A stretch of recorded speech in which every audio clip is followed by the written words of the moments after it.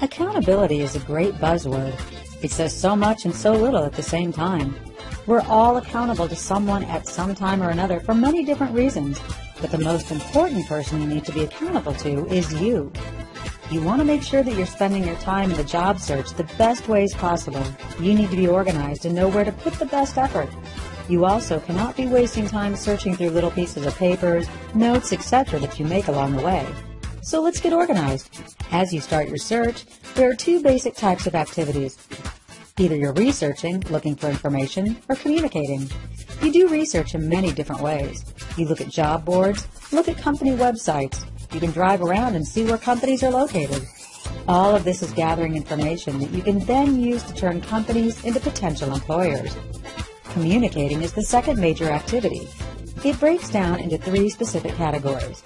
They are sending or receiving emails or writing letters, talking with someone on the phone, or meeting someone in person. Never use text or Twitter as the main means of communication with prospective employers.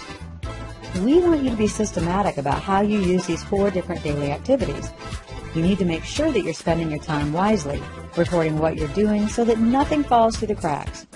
In order to help you keep track of all of your job search activities, we've designed a career tracker software that will allow you to see how you're spending your time and the results that you get from your efforts. Career Tracker is a place for you to record all your job search activities without being overwhelmed. It's designed to help show your progress, keep you from duplicating efforts, and making sure that you don't forget to do something important. The metric that it uses to evaluate how you're doing is to know how many contacts you are making in a week. Research and sending in resumes produce only a 1% return for the effort. What does have value is talking with people.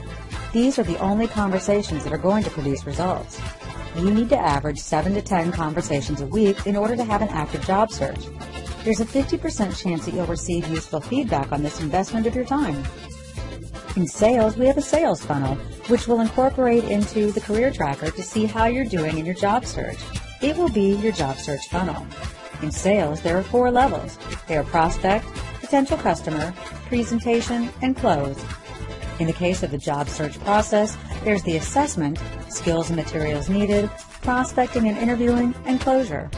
So you now know the types of activities that you'll be using in your job search.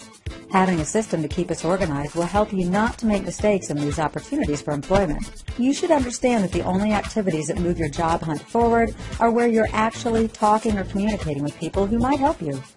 So before you start a job search, develop your systems of recording your daily and weekly efforts toward this process. The Career Tracker will be your guide. Good luck, and go catch your career.